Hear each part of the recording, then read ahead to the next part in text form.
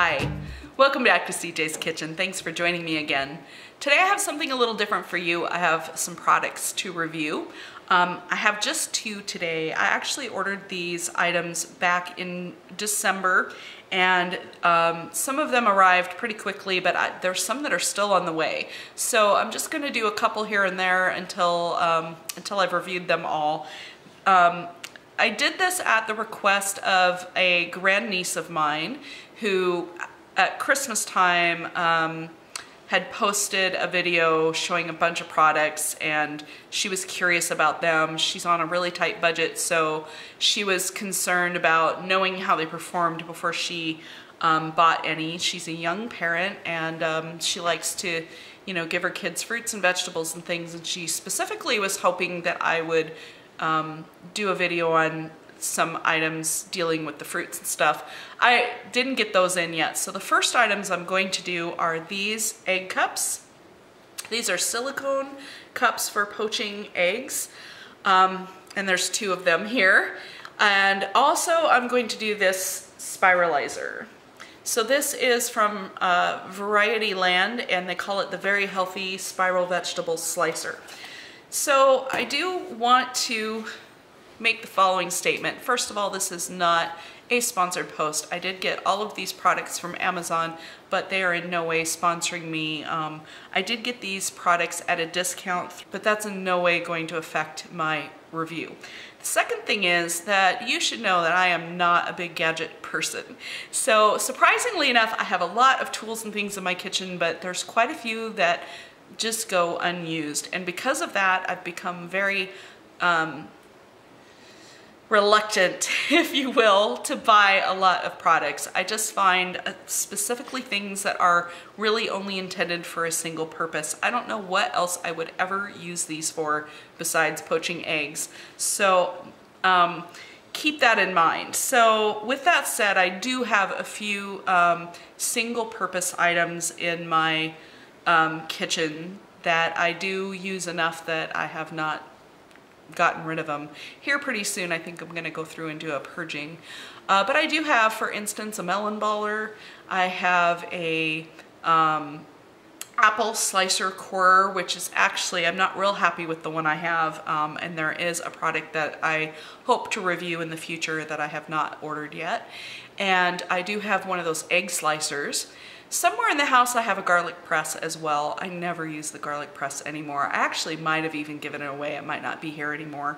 I actually use my microplane for that, and typically if I'm making something with garlic, I'm using things like limes or lemons or, you know, nutmeg or Parmesan, and I use the microplane for all of it. So I really like to have tools that do multiple uses. So I find most of the time if I think I can do it with the tools I have, I usually don't bother to buy the single-use tools because they spend more time in the drawers than they do being used.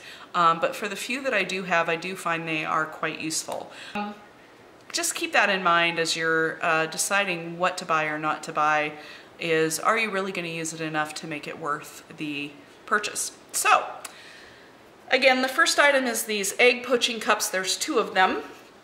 I will say packaging wise, they came really simply packaged. They were just kind of folded up together and they were in a plastic wrapping, which I found really nice because, you know, there wasn't a ton of, it's just always good not to see a lot of extra packaging.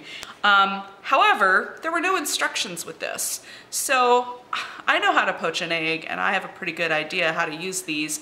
On top of which, right after I ordered them, I happened to see a review of them by Tabby Eats. And if you've never watched their channel, I will post the link below so you can check them out. They're a fun couple of guys and they do some really great videos. So luckily I did see theirs and I did take their advice. So with this, after washing them, of course, and making sure they were thoroughly dry, I did oil them lightly. I used my oil mister. I have one of these. You pump it up and you spray it and it leaves a nice mist of olive oil. So I did use that and then I wiped it with a paper towel. Not sure I should have done that. I may have wiped off too much. So what you do is you put the egg in the cup, and then you put the cups into your already boiling water. I did reduce the water to a simmer like I would any other time that I'm making eggs, but I turned it maybe not as low a simmer as I normally do. So you're gonna set your timer for however long you normally like your eggs, and theoretically they're supposed to be done.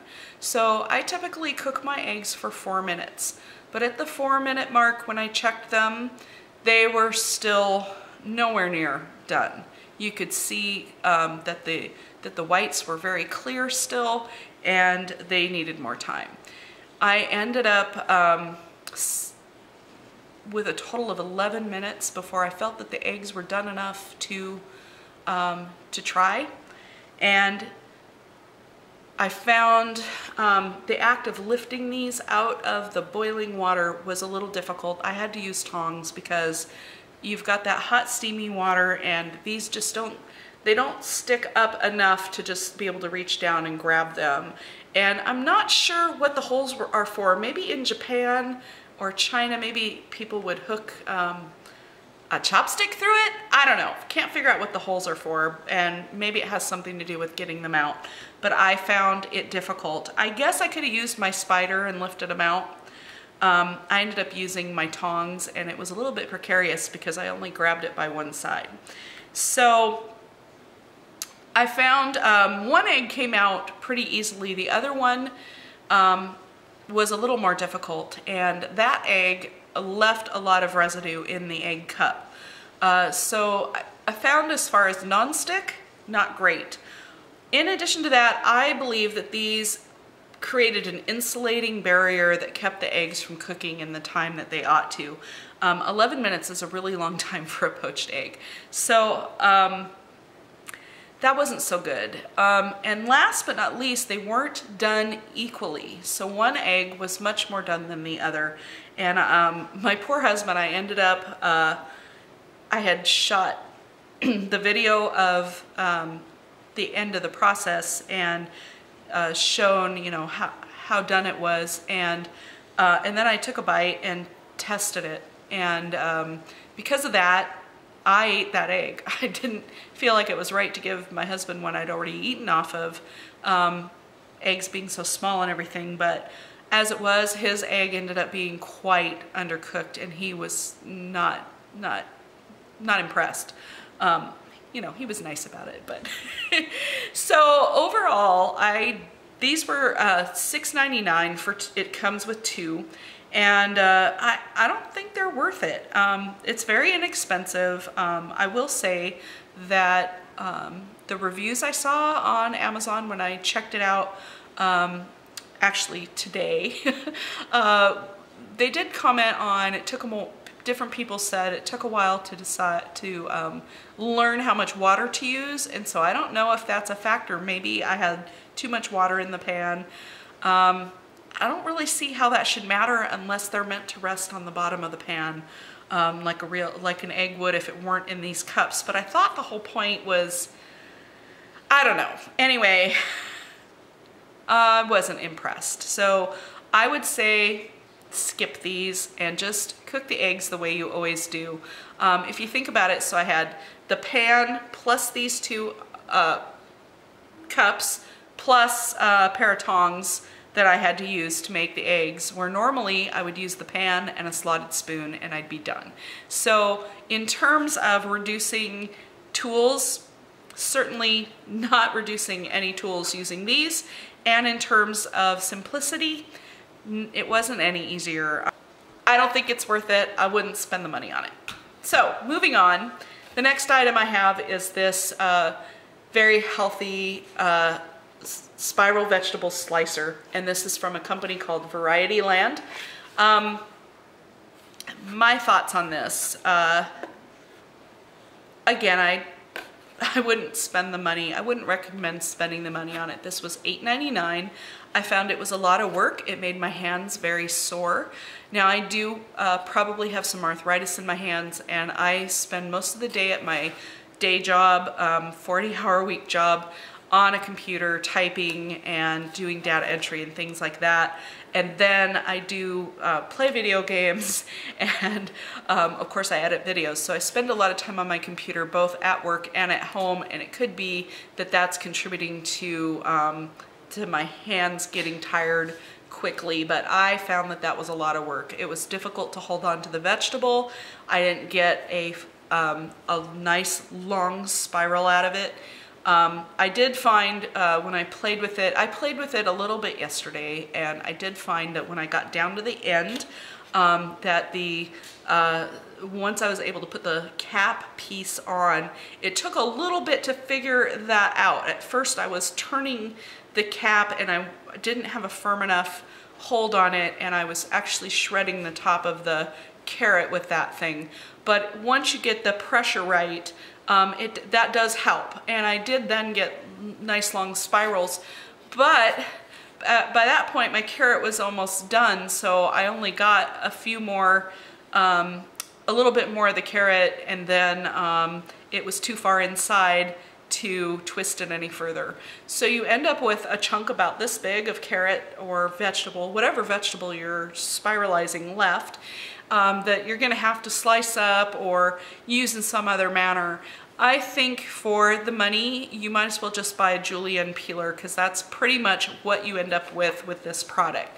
And I think I paid about the same price, maybe even a little less, for my julienne peeler. I use it all the time and really like it. I would really like to have a spiralizer, but I think it'd be worth it to spend the extra $10 or $15 to get one that is a full unit that holds the vegetable and that has a handle that you crank. I hope to purchase one of those soon and try it next and see if it's worth the money. I know those really have a wide range, spiralizers, of very inexpensive to quite expensive. So I don't know if a $25 version is going to cut it or not, but hopefully I'll be able to try that soon and share that with you. So please let me know if you would like to see more product reviews and what you would like me to review.